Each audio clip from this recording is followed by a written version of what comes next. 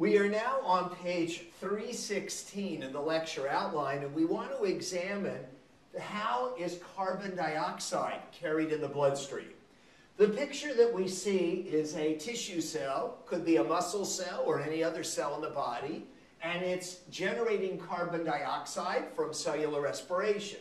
The carbon dioxide is diffusing into the bloodstream, into the capillaries and then veins of the body.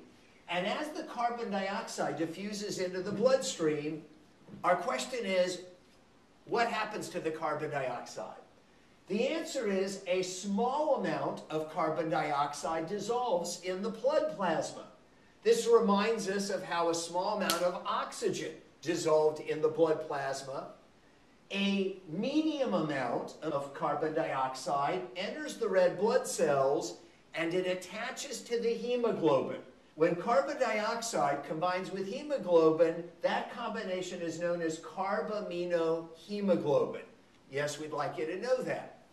Now, probably most of us had assumed that just as most oxygen is carried in a red blood cell, most of us probably would have assumed that most of the carbon dioxide is carried by our red blood cells, but that's not what happens. The majority of carbon dioxide that enters the bloodstream undergoes a chemical reaction. Most of the carbon dioxide will react with water to form H2CO3, carbonic acid. And like most good acids, that carbonic acid then proceeds to dissociate, to break apart, forming a hydrogen ion and bicarbonate ion. So that's what happens to most of the carbon dioxide that enters the bloodstream. This is page 317. So we are simply reminding you that some carbon dioxide does attach reversibly with hemoglobin, forming Carbaminohemoglobin. But we have pointed out that what happens to most of the carbon dioxide entering the bloodstream is most carbon dioxide reacts with water, forming carbonic acid. This is shown lower down on the page. So lower down on the page, we wrote carbon dioxide can reversibly react with water to form carbonic acid. Now, one of the reasons why most of the carbon dioxide reacts with water is because there is an enzyme in the blood. It's actually associated with the red blood cells, but there's an enzyme in the blood called carbonic anhydrase. This enzyme catalyzes the reaction of CO2 combining with water to form carbonic acid. And then most of that carbonic acid proceeds to dissociate or ionize into a free hydrogen ion and bicarbonate ion.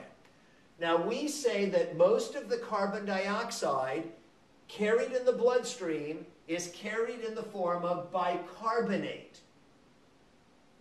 Why do we say that most of the carbon dioxide carried in the bloodstream is in the form of bicarbonate? Let's just track where the carbon atom is of carbon dioxide. Right here, here is the carbon in carbon dioxide. Over here in carbonic acid, there is the carbon of carbon dioxide in the carbonic acid molecule. After the carbonic acid dissociates, where is the carbon atom? Right here. Here is the carbon of the carbon dioxide in the form of bicarbonate. Now this is a reversible reaction, and the direction of the reaction is determined by the relative amounts of reactants and products. When there is an increasing level of carbon dioxide entering the bloodstream, it drives the reaction in this direction, increasing the amount of hydrogen ion and bicarbonate. That's what happens out in the tissues, where carbon dioxide is entering the bloodstream. However, in the lungs, the exact opposite happens. Because in our lungs, when you exhale carbon dioxide out of your lungs, out your mouth, the carbon dioxide level in the bloodstream is going down.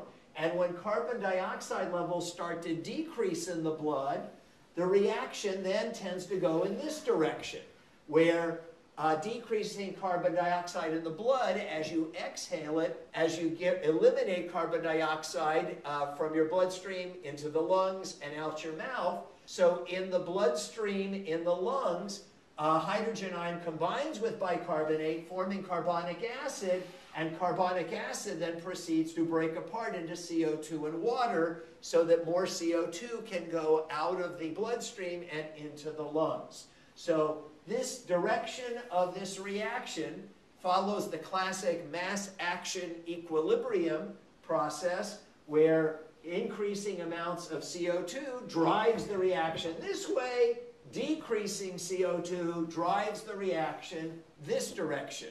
Now we have mentioned that at least out in the tissues, so CO2 combines with water to form carbonic acid, which breaks apart into hydrogen ion and bicarbonate. So we might ask the following question, shown on the next page, 318. On page 318, we pose the following question. Do you think that the acidity, or pH, of the blood might change where carbon dioxide is entering the bloodstream and forming carbonic acid, and in fact dissociating and forming free hydrogen ion? Well, in fact, it does change the acidity and the pH.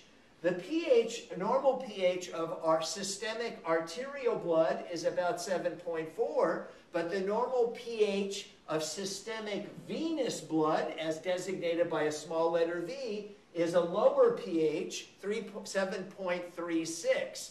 That means that it's more acidic. That's because of the increased amounts of carbonic acid found in the systemic venous blood. This is the picture just a little bit lower down on the page, on the lower left on page 318.